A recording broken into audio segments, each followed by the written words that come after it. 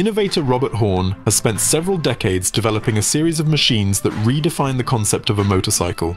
They combine alternative suspension with implementing control of both wheels in an absolutely ruthless format of a lying chassis. Robert named his creation RoHorn, and it's definitely the most fascinating invention in the world of two-wheeled vehicles in the last 20 years.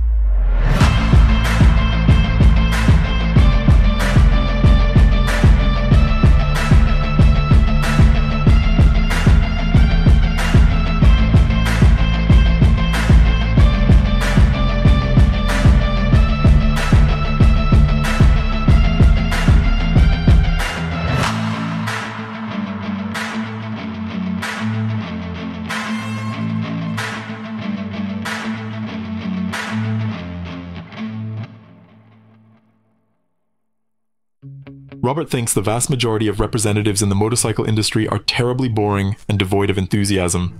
Check out any of the websites dedicated to motorcycle art and tire yourself to death with endless images of dystopian cafe racers. He genuinely doesn't understand why it's exciting, appealing, or remotely interesting for many people. According to Horn, if modern engineers were to design motorcycles for the first time, they would look completely different, with much better aerodynamics, comfort, and chassis than motorcycles based on 19th century configurations. The only hint of such possibilities were Nessie by Midden Tompkinson and Quasar Newell, although at the time they turned out to be terribly ugly, heavy, and flawed. And Robert also believed that no reconfiguration of components would alter the fact that motorcycles operating at the maximum of their capabilities transform into unicycles. The sole method to substantially enhance productivity is to consistently utilize both tires, that is, augment the wheelbase and manage both wheels. It refers to a subclass of motorcycles called fits forwards, where the driver's legs are positioned forward. Seemed like contradictory contraptions that old folks with a personality disorder usually rode on, no matter how harsh it may sound. But one day in a bike shop, his attention was drawn to a bicycle with a long wheelbase and an aerodynamic yet comfortable seating position that solved many problems.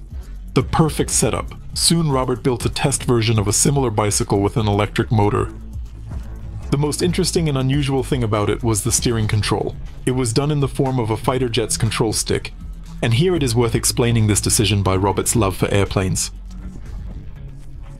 Building an airplane at home is an impossible task, at least from a financial point of view.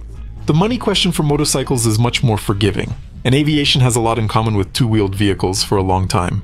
Everyone knows the story of US bikers, who, among other things, emerged because it seems that only a motorcycle could give ex-pilots a similar feeling to flying. So Robert got into two-wheelers full-time, where his ideas once again strongly resonated with his love for winged creatures. In the new Horn project, tilting the steering wheel left made the front wheel turn right, causing the motorcycle to lean left. This is simply fundamental control in action. However, Robert had to do a considerable amount of relearning before he could relax while driving.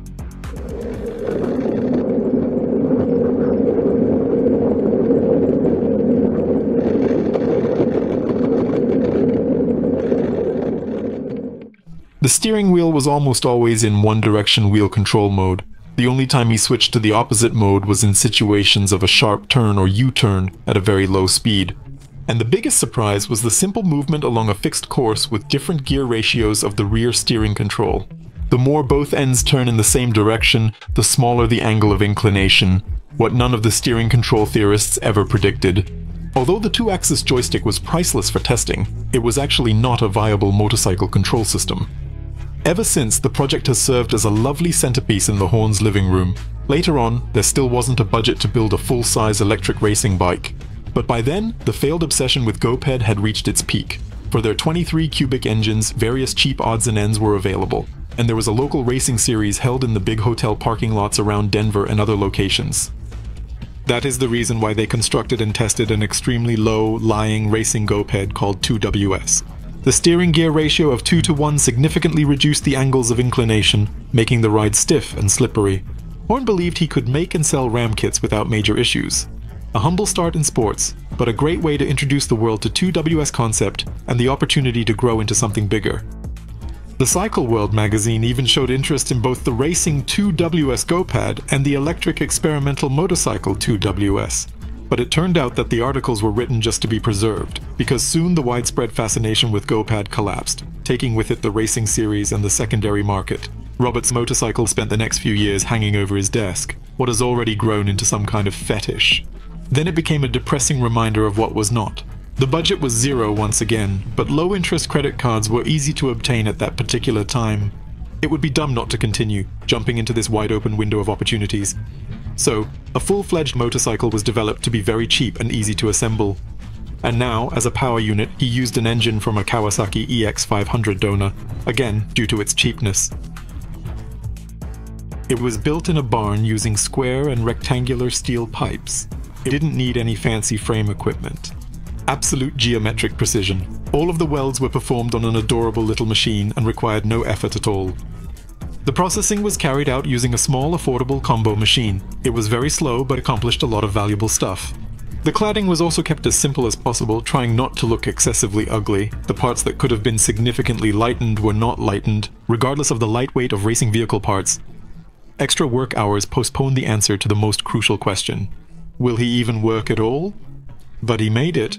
The local MRA club and the local High Plains Raceway allowed Robert to participate in the races. And although the motorcycle didn't turn out to be competitive, competing in a racing environment provided much more valuable experience than just renting a track and rushing on the next lap. Real races on a real racetrack stimulate thinking that cannot be simulated. Creating a motorcycle is undoubtedly the most interesting part, but if you're not willing to go all out and pit it against the racing world, then you're not really proving anything. John Britton.